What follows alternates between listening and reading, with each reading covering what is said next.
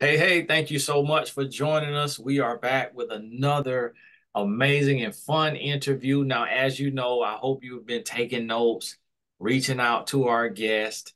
I don't ever know what order the interviews will be in, but we are rolling right along Sundays, 9 p.m. Eastern. Tonight, our guest, Miss Imani. How are you? Hi, Tony. I'm good. Hi, everyone. Awesome, awesome. Now, where are you located? I am currently in Detroit, Michigan, and it is finally warm here. It's usually cold all year. Okay. Now, how long have you been in Detroit? About 5 years. I moved here after grad school to pursue career opportunities in healthcare, and I just stayed. Okay. Wow. So, healthcare opportunities in Detroit. Yes. Do they have like a certain population that you wanted to serve or something? Absolutely. So I pursued healthcare from a pretty early age. High school, I knew I wanted to go into the field. We have a joke in Nigerian culture, you can become a doctor, lawyer, engineer. So when I was younger, I said, okay, let's do doctor. And my parents helped me figure out how to volunteer and find out what the career field was like. And right before college, I made the switch to health administration, which is like the business operations, the stuff that I love to do. I was always really good at that.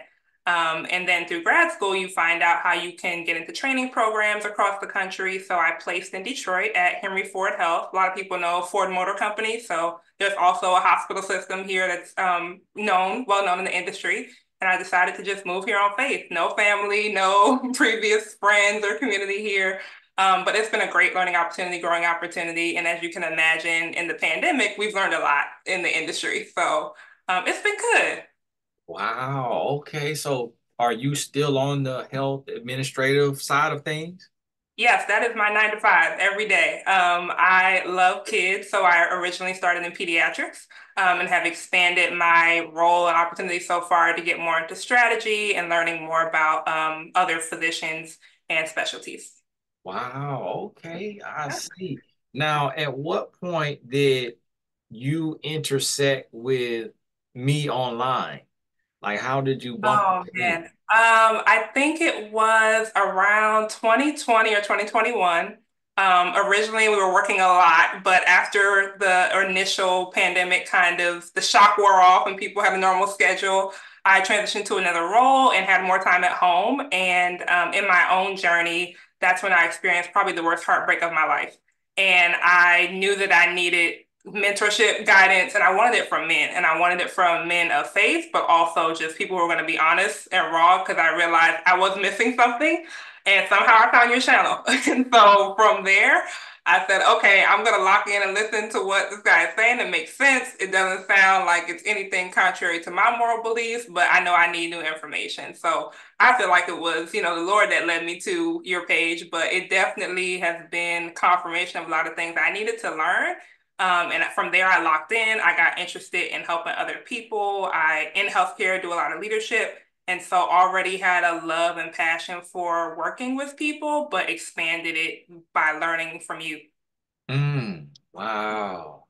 I love that. I love that. And I gotta be thankful for the pandemic because I've met a few people Yeah. that found me in the pandemic, and it's like everybody was, living a different life. So Yep. that's amazing. Now, with the healthcare, one of the reasons why I'm doing these interviews is just because there's authors out there, there's coaches out there, Yep. and there's different people who do different things similar to what I do. And then there's people in other industries, but I wanted to be able to introduce to my audience different people and, share their gifts. So outside of healthcare, what have you been drawn to in the areas of, your gifts or passions or purpose? Yeah, that's a great question. I want to talk about kind of the moment I guess I realized healthcare wasn't enough for me. So it's definitely a great career field. I recommend it if you like serving people, you don't think you want to go the clinical route like medical school or nursing. There's a whole other field, public health and health administration, and I love it. And it pays the bills and it helps fund my dreams. So I definitely recommend people looking into that for sure. But I got to a point of success, the area I thought that I would have in my life where this would be the goal and I would be totally satisfied, and I wasn't.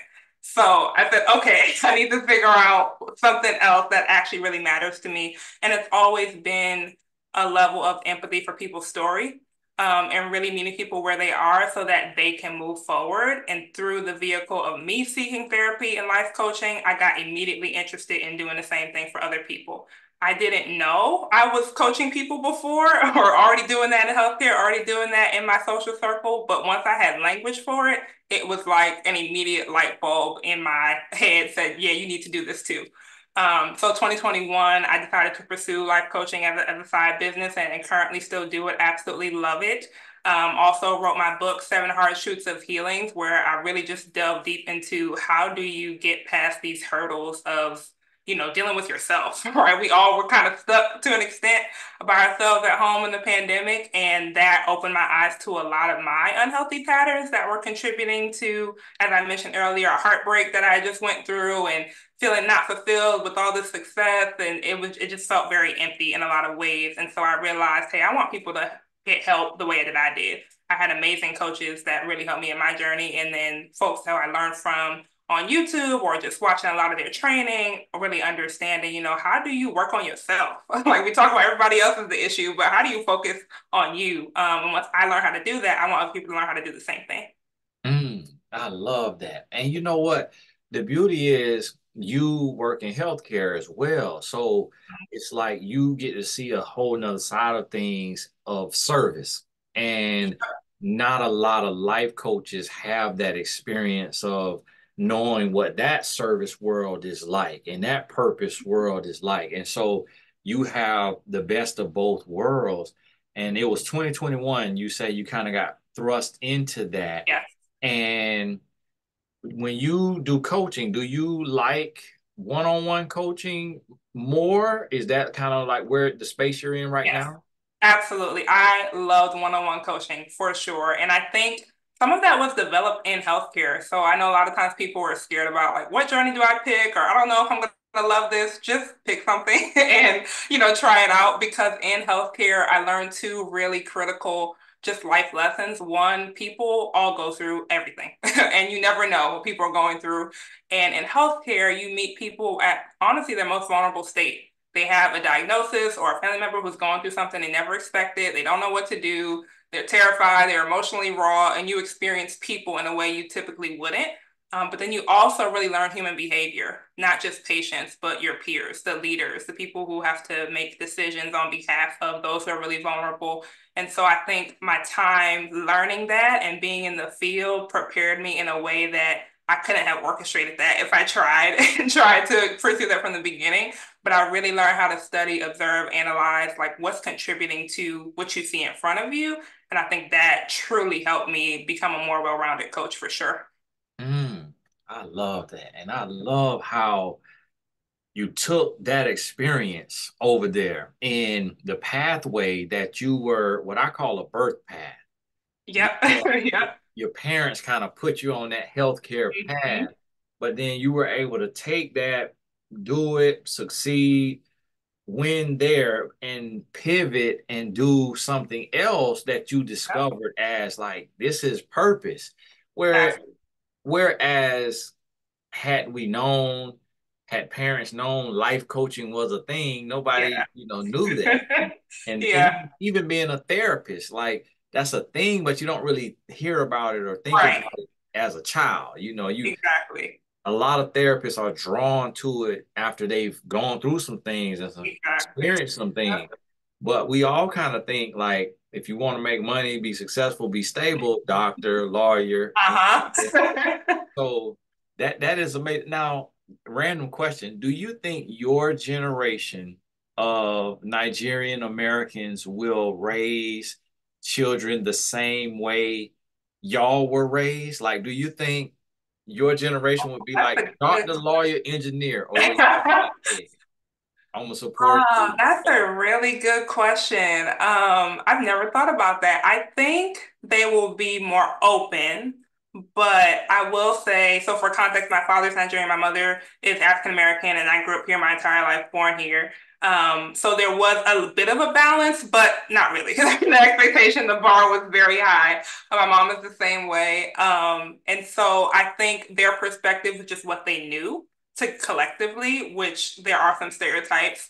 But for us, I'm 28, so I think for our generation, we know so much more about what the options are. So I think we'll be a little bit more flexible as long as we can understand there's a career path because the sacrifice for an immigrant family is so large that we just can't afford to allow our family and communities to settle for a job when we know that more is in you. And it's really an encouragement, but it's also like, hey, the families came together to help put you in a position where no one else has been, help put you through school, you come to this country, help get your visa so that you have more options in the last generation. So ultimately, yes, there should be more options, but I think we'll still need to vet the plan and it has to make sense to us in the way that a lot of our parents took a risk. My parents took a risk on me when I said I'm not going bio pre-med and I'm going to administration. And at that time, nobody knew what this was. It wasn't common, but they let me jump on it. I was able to prove to them, hey, people really do this full time. It's a real job. It's not, just being a coordinator or you can actually make a career out of it. So I think we'll probably have a little bit of flexibility too with our kids, just trying to hear them out more than we were heard out, probably. That's amazing. And I always wonder about that because my wife's two of her close friends are Nigerian. Uh-huh. Yep. And, and both of them are doctors. Yep. And one is like, the doctor in the hospital, like I don't know what you call it, family doctor or whatever. Yeah. And then Yeah. the other is a doctor of physical therapy, like Okay. so and it's just kind of interesting for me to see as a Black American to see like individuals who their parents come from another country and they just have that focus and that Yeah. drive. But I'm learning the more I look into it, that is so much that you gain from college and Yeah. just having a schedule, having Mhm. deadlines. Like, although I'm an entrepreneur through and through, I respect the formally educated individuals Yeah. because when you do figure out entrepreneurship, you are a force to be reckoned with because you still understand structure. Yeah. It's true. Whereas for entrepreneurs like me who don't have a college degree, I don't understand, the structure, the Yeah. detail orientation. I don't understand. I'm all over. And so I help the formally educated kind of tap more into that creative side, that Exactly. entrepreneurial side. But then when they figure it out, they blow me out the water because of the things that they learn from Yeah. being formally educated. So that's amazing that you have the best of both worlds. Absolutely. Now, have you, outside of coaching, is there anything else you've tapped into, like a book oh yeah, you did mention a book. What's the Yeah. title of it again? The title is Seven Hard Truths of Healing. And it was inspired by really my journey of nobody told me I should encounter these things or I was going to run into these roadblocks or just things that I was shocked about, which I thought healing was a good thing, right? Which it is, but it comes at a price. And so I wanted people to be aware, to not feel guilty for anything that they encounter in their process, and to know that it's not just you, you're not crazy. This is real. If it feels like a lot of resistance, you're on the right path. And so I originally wrote it honestly as a journal entry, and I felt like, hey, I should share this with other people. It might help somebody. And the feedback has been incredible. So it's on Amazon. I definitely recommend people going to get it. It's less than $10. You won't even miss it. You know what? I know you're educated when your journal entry can become a book. Because listen, I ain't writing no journal good enough for it to become a book. So you was in that journal going to town. And, Yeah, I've always been a writer. Always. yeah, and so here's the thing. Now, this is something else I want people to think about because not just, families who migrate to another country, whether it's American moving somewhere, somebody moving here, but it's a lot of families who don't we don't pick up on our kids' gifts. And I'm thinking about that Yeah. even with my two sons, because you said I've always been a writer. But Hmm. when you said that, I'm like, man, you could also be one of the greatest journalists in America, one of the greatest film screenwriters. greatest authors, playwrights. It's like those gifts. I want you to keep exploring them because it's so much that it could turn into. Because when you could write a journal entry and then flip that into a book, that right there, that's a gift that you might need your own blog site, or your own Oh, little, that's a good idea. yeah, because you just never know. Because you could blog, and then other people who come to you Yeah. can have a blog on there. And I have clients who started a blog, just them by themselves. And then within a couple of years, their blog was earning them 250,000 a year Wow. because Wow. of the ad networks that Yeah. blogs have on Yeah. them. When you go read a blog, you bump it into the ads. Right, right, exactly. It's in the middle of the article, it's on the side, it's here and Huh? there. And then there was a big decrease in it. Like they literally went from like 250, down to like 100. But I think they're kind of figuring it out again. So Okay. that's Okay. something, that your off day blog to where you can Yeah, continue to journal, but journal for the world at large. absolutely. That could be something. Now, tell me one of the hard truths, one of the seven hard truths. What's one that really sticks out to you? Oh man. Of course I think they're all good, right? I think the guilt. That's probably one of the hardest pieces of choosing to continue on your healing journey. Because for me, and like many other people, probably every client I've had, you're probably the first or the only in your family that's deciding to make a drastic change in how you handle relationships with men, with friends, with peers, even with family. And so a lot of that, disassociating from your family normal comes with a lot of guilt, and you don't have the support from them because you're choosing to be different, and not because they don't love you, but just because it's different and they haven't had a chance to accept this new version of you yet. So you have a lot of resistance. And sometimes that feels like harm to your mom, to your dad, to your sister who's always known you, but now you're a new version of yourself. And then you feel bad for feeling better about yourself. So it's an endless cycle of, wait a minute, guilt is if you actually intended, like you did something wrong. You didn't do anything wrong by choosing to heal. You didn't do anything wrong by saying, wait a minute, I'm the pattern in my bad relationships. I need to do something different. I need new knowledge. I need to do something different from what my mom did or what my sister did or what my aunt taught me or what grandma taught me. But it's hard to accept that and to be on your island for a little bit and to be isolated for a while and for the family to maybe resist that until they accept that, okay, she's changed. And that's just the version that we have now to move forward. So that was something for me that was difficult. If I want people to know, like, it's okay. It's not you. You didn't cause any harm. You're just disrupting the cycle. And that comes with some pressure of questioning yourself, but don't question yourself. Keep moving forward. That is amazing. Woo! I almost had to do a Holy Ghost dance on that one. That right there. Okay. And you know what? I had never, I don't think I thought about it like that, but I do understand what you mean when friends or family or whoever have to meet a new version of you Mhm. and they realize that what they used to could get away with Yeah. disrespecting you today and then y'all make up tomorrow is and you change and say no, you gonna respect me, and Right. if you want to come back you need to apologize for disrespecting Mhm. me, and then we could start on a fresh foot. And Exactly. stories like that because people have those different Yeah. situations.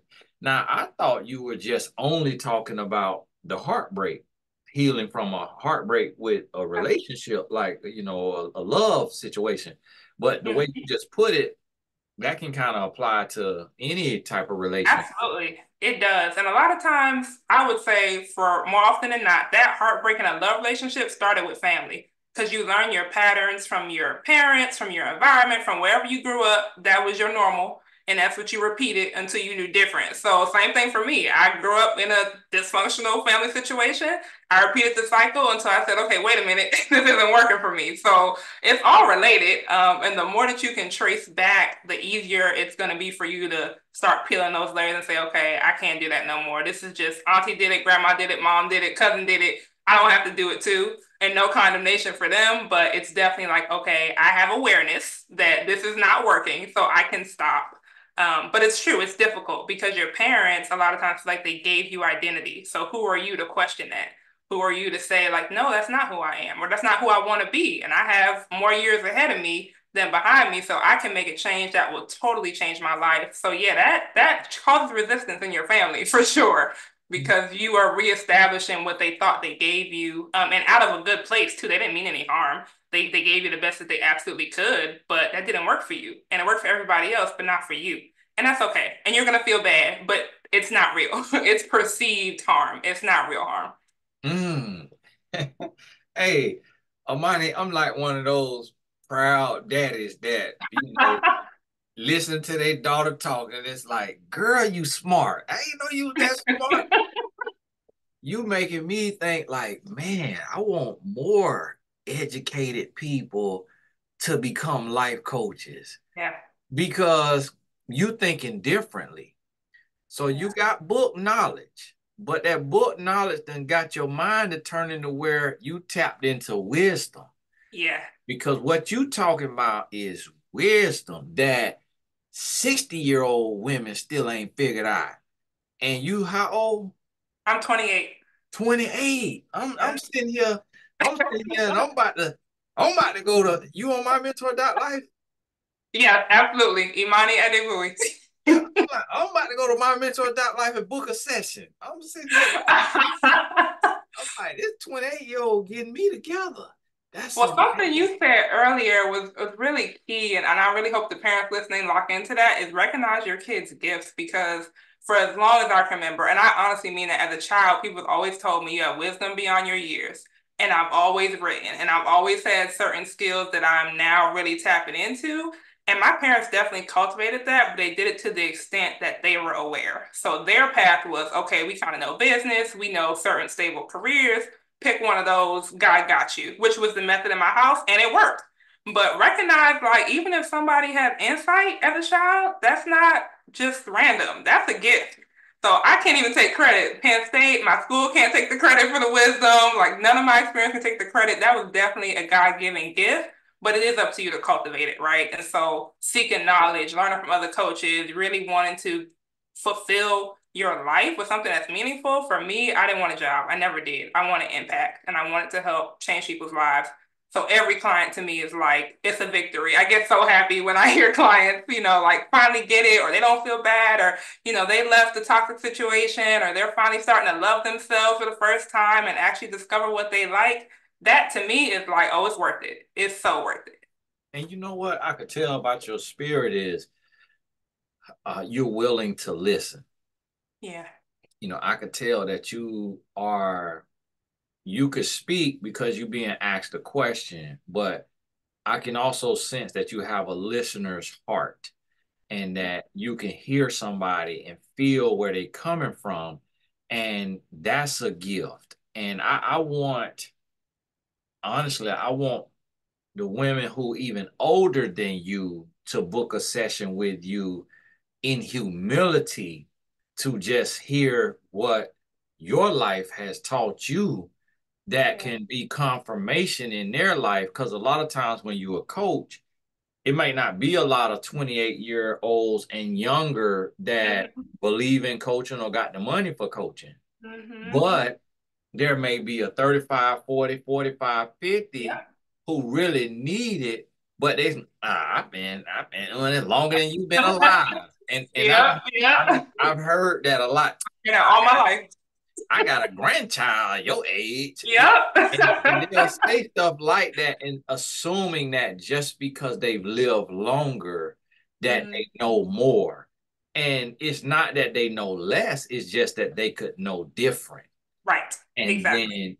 then having the wisdom, like the good book says, there's wisdom in a multitude of counsel. Absolutely. And Absolutely. so I listen, Imani, I have seen your face on mymentor.life, and I believe you did the featured coach on Yes. you were a featured coach on the homepage. Yep. And I've seen your name popping up. You've been supporting, you've been Yep. there, you've been learning and growing and feeding Absolutely. yourself. So I've seen your name several times, but now that I get to talk to you, this is my first time really Yeah, talking to you yeah. face to face like this. I just want to encourage you Thank you. to go deeper. Like Thank keep writing, keep expressing, keep utilize all the time that God gives you. The you. Amen. job Will may do. drain you and all of that, but I want to see your blog because I that blog gonna hit. Just I want to see your blog, and then when you do the blog and you get you about 10 posts, then let's figure out a little promo package, post it to the YouTube, my Yeah, YouTube community, so they could go and subscribe and be reading it and just kind of growing with you. Y'all growing yeah, together. yeah. And they could submit questions. Don't be afraid of YouTube. Don't Yep. don't be afraid of a second and a third and a fourth book. Don't be afraid of a nonprofit organization. Don't Mm-hmm. let that job be the ransom they give you to kill Right. dream, Right. like the quote Right. said, because you got something. So now how can people reach you? Do you have a website and a mymentor.life or just mymentor.life? Yeah, good question. So, Coach Imani on Instagram is definitely the best way. I personally answer all my DMs if you ever got urgent questions. And then there's a link in the bio, which is Linktree/Coach Imani. You'll have my mentor on there. The link to the book is on there. Email, everything is on there. So, Coach Imani, Instagram or Linktree is the best way to find me. That's amazing. Imani, I hate to do this to you. I sure hope you get so overbooked. I hope you be so overbooked, you just be just spinning in clients Thank you. to where you have to sit down and be like, do I need to go part time on this job? Because Right. I want to see the Lord usher you full time into Thank you. that purpose over there. You even though That's the that's your real goal. purpose, I want Yeah. to see the Lord usher you full time into that right there, that coaching, that So, authoring, that speaking, all of that. So me too. keep going. Thank you so much for joining us and sharing, your presence, your Oh, heart, your thank you. wisdom with us. And I'm wishing you the best. Thank you so much. And thank you to you, honestly, like the personal impact in my life and also professional growth. I would not be where I am without having great role models as well. So thank you. I know it's not easy and the sacrifices you and your family make to make this possible, but thank you because you are speaking the truth and saying what needs to be said and you helping us get it together. So all at once. But so thank you for your dedication too. Like it's amazing. I only change lives because people like you change ours. So thank you so much. Thank you. Thank you. And to everybody who is watching this, please reach out to Imani. It's Coach Imani on Instagram, and she has the link tree there.